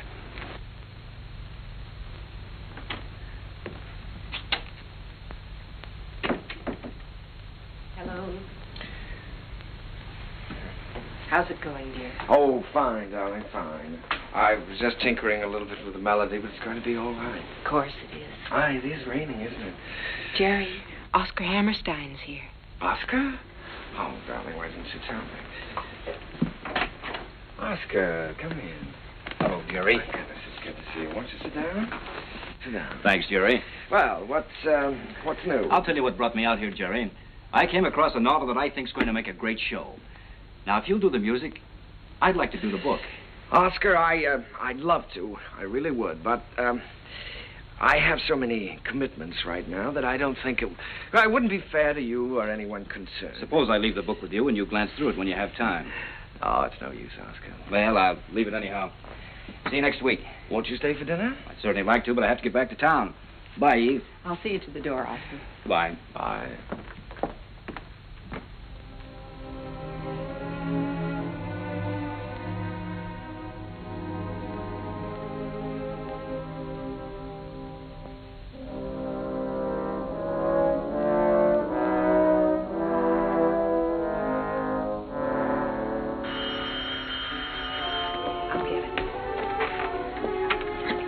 Hello?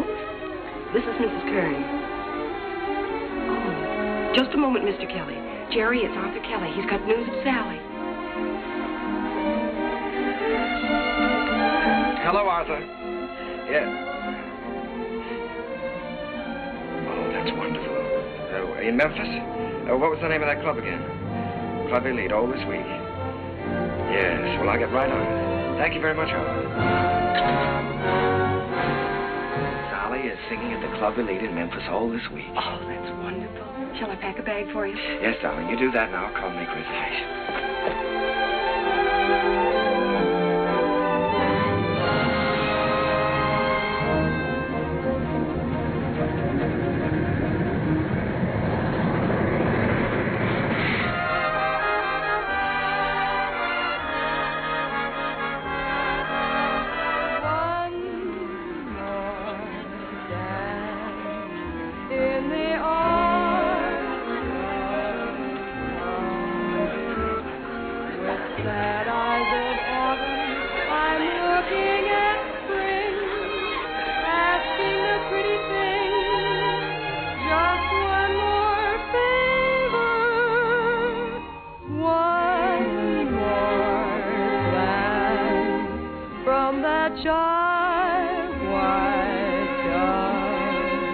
One more night, if you will.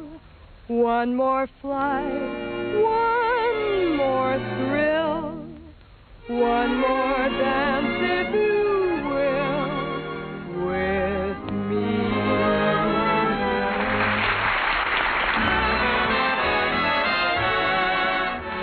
Will you dance with me? Oh, no, thank you. No. Go ahead and dance with us, Charlie. Go ahead, Charlie. Will you dance with me? I sure will, baby. What's this? Sit down.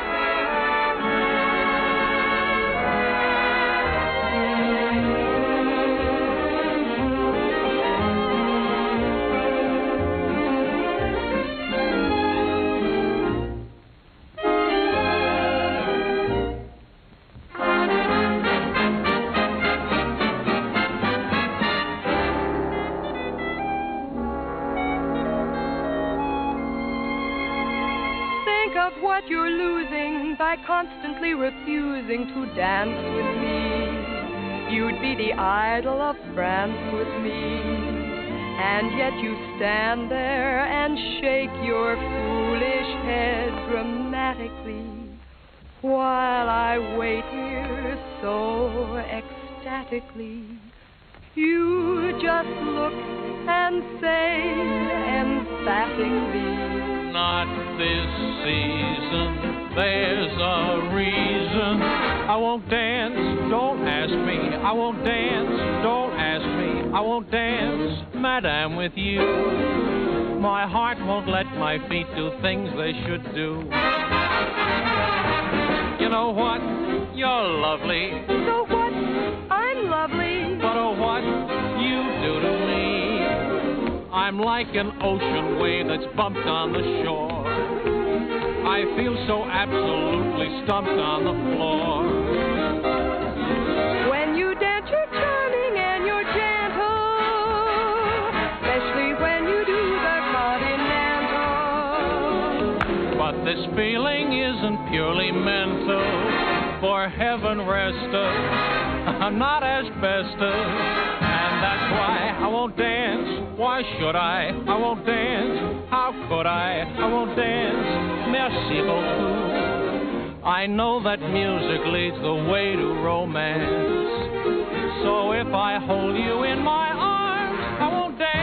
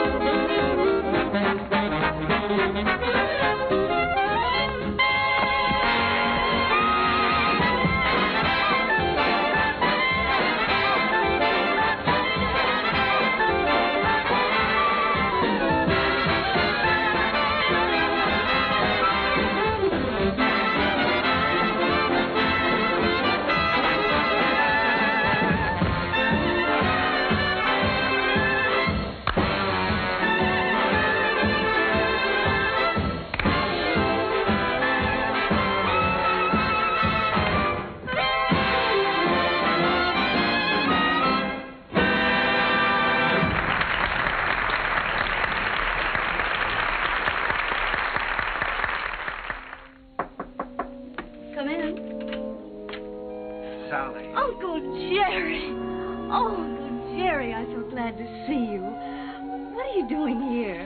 Well, I was out front watching the show. Did you see what we did to your number? Yes. I bet you'd like to show me. Not at all. As a matter of fact, I liked it. I wish that some of the people who think my music is highbrow could have seen it. I'm so excited, I don't know what to do. You look wonderful, Uncle Jerry. More handsome than ever. How's Aunt Eva? Oh, she's fine. But of course she misses you. Oh, I miss her, too. I miss you both. Is she with you? You haven't told me yet what you're doing here. No, your Aunt Eva's in New York. And I'm here because somebody told me I could find you here. I've been looking for you for a long time now, Sally. Oh, Uncle Jerry, you shouldn't have bothered. I'm all right. Oh, I'm sure you are, but I promised your father I'd look after you. Sally, I want you to come back to New York with me. I can't, Uncle Jerry. I'd like to, but I can't.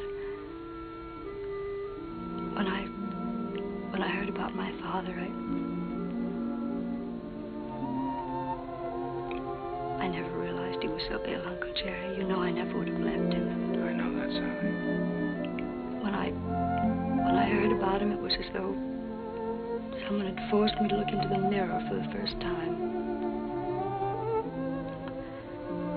I loved him very much, and I knew I'd broken his heart. I was spoiled and selfish, and I knew that I could never have any respect for myself again unless I did what I said I was going to do. So you see, I can't go back right now. I'm making my own way now, and I'm pretty good at it, too. Well, Sally, I just don't like the idea of you being here and all alone. This is just a stepping stone from where I've been to where I hope I'm going. I'm making $50 a week now because management thinks I'm worth $50. If I'm worth more, I'll get more. And if not, I'll have to find it out for myself. And Uncle Jerry, I'm not using anyone. 5 minutes, Miss Vessel. Thank you, Jimmy. You understand, don't you, Uncle Jerry? Well, Sally, you know, darling, I'd give anything in the world if you'd let me help you. But I must say that I've never been quite so proud of anyone in my life as I am of you at this moment.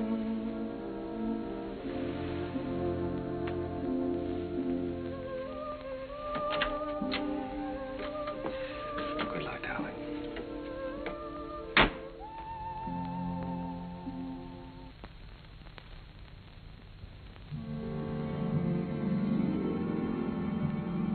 Gradually, I felt the old heartache misting away, and I was at peace. The promise I had made Jim had been fulfilled. Sally was going to be all right. I walked along the river that night, with the river wind in my face and the taste of it on my lips. And I stood there listening. A sudden excitement thrilling through me, listening to the song of a river that makes its way right through the heart of America. And the voice of that river was the laughter, the tears, the joys, the sorrows, and the hopes of all America's people.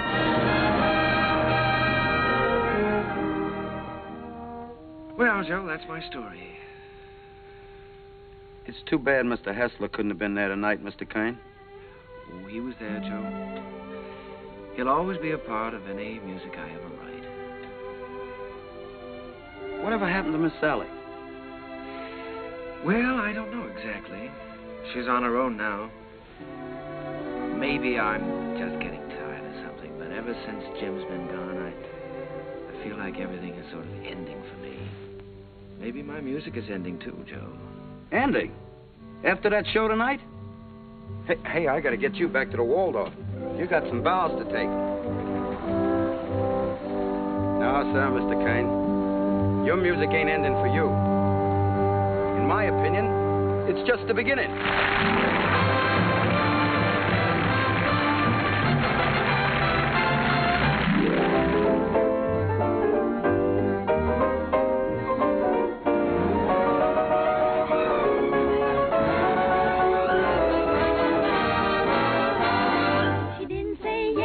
She didn't say no, she didn't say stay, she didn't say go. She wasn't so sure that he'd be good. She wasn't even sure that she'd be good.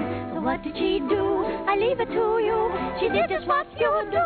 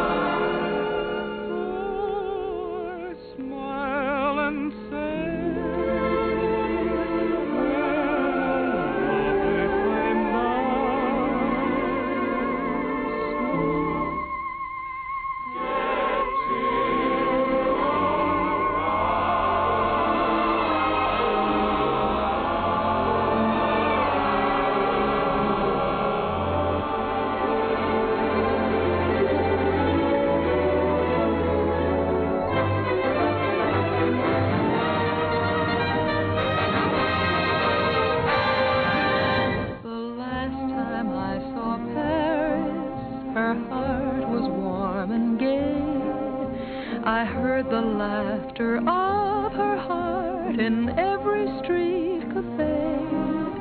The last time I saw Paris, her trees were dressed for spring, and lovers walked beneath those trees, and birds found songs to sing. I dodged the same old taxi cabs that I had dodged for years. The chorus of their squeaky horns was music to my ears. The last time I saw Paris, her heart was warm and gay. No matter how they change her, I'll remember her.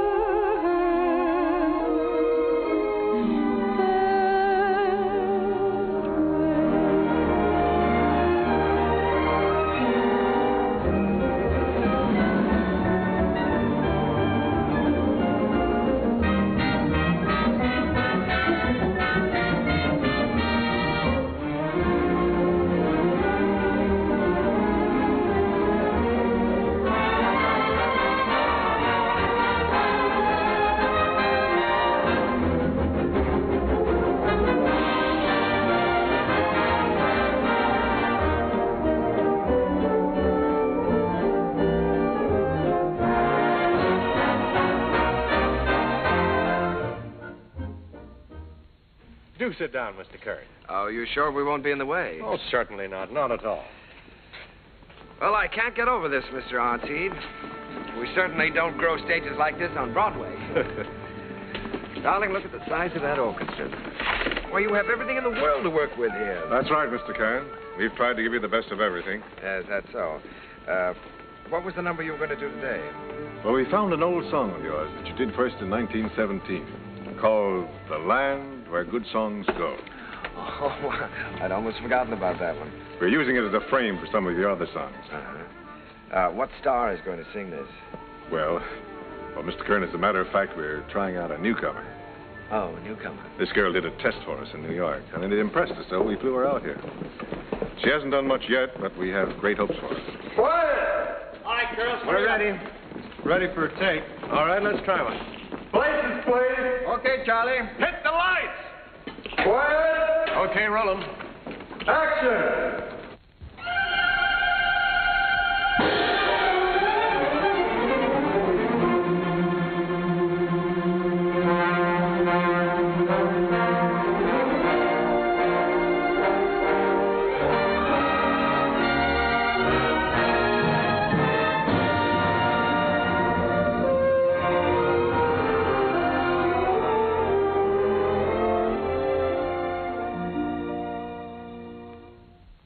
the land of flowers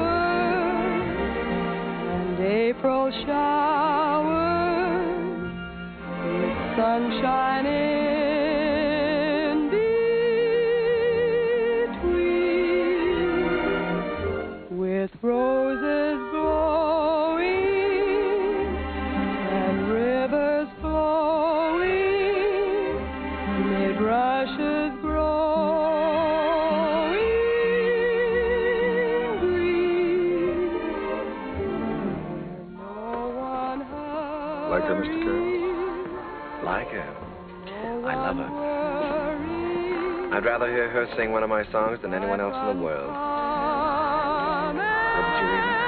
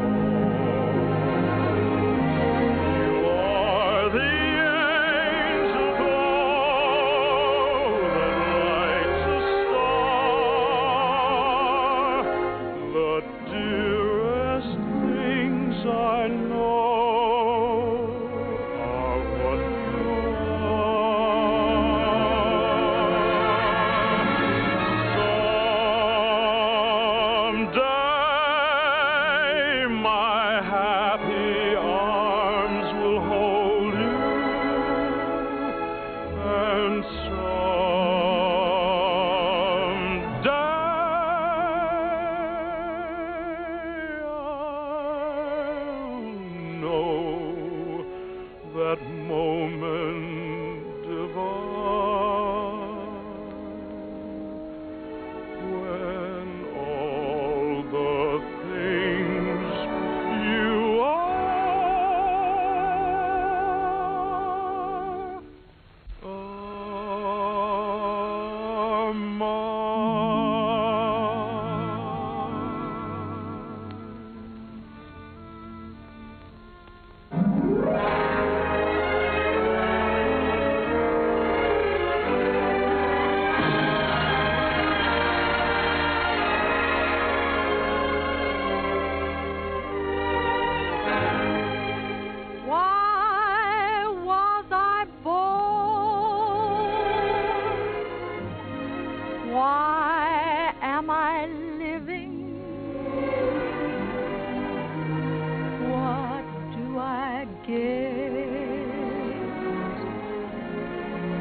what am I giving?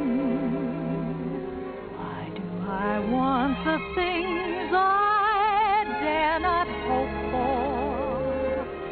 What can I hope for? I wish I knew.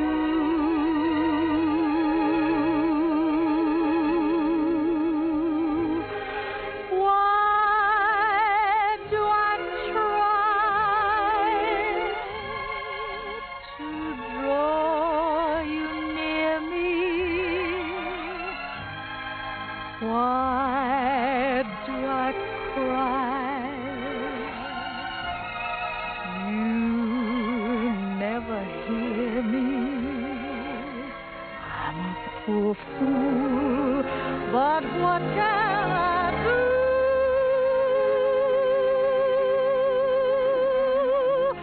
Why was I born to love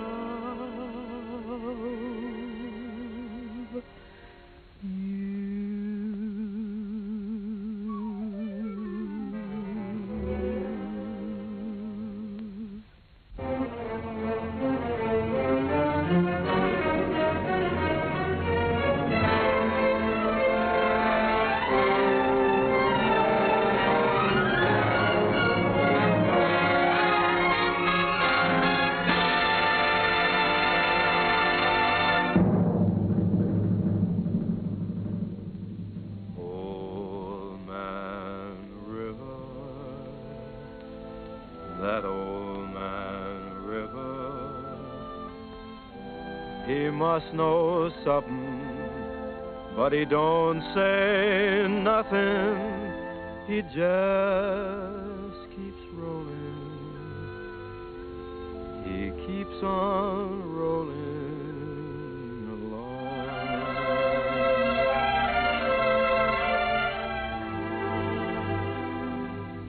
He don't plant taters, and he don't plant cotton, and them what plants some is soon forgotten.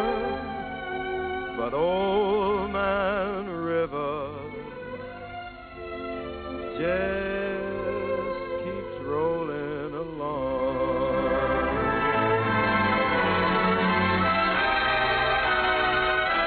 You and me, we sweat and strain, bodies all aching and racked with pain. Tote that bar, lift that bale, you get a little drunk, and you land in